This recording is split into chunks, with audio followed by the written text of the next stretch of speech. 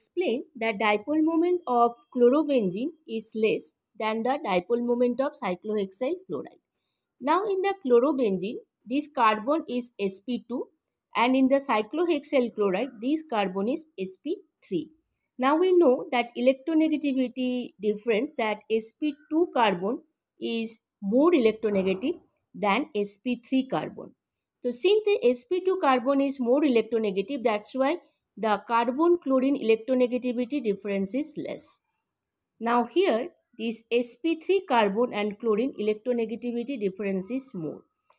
Less electronegativity difference means less bond polarity, and less bond polarity means dipole moment value will be less. Because we know that dipole moment depends on bond polarity and bond polarity depends on electronegativity difference between the atoms in a chemical bond. Since in the chlorobenzene, carbon-chlorine electronegativity difference is less because carbon is sp2 hybridized, so bond polarity is less, dipole moment value will be less. And here in the cyclohexyl chloride, electronegativity difference between the sp3 carbon and chlorine is more. So bond polarity is more.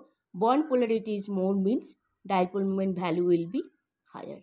I hope this explanation is clear to all the students. Thank you for watching this video.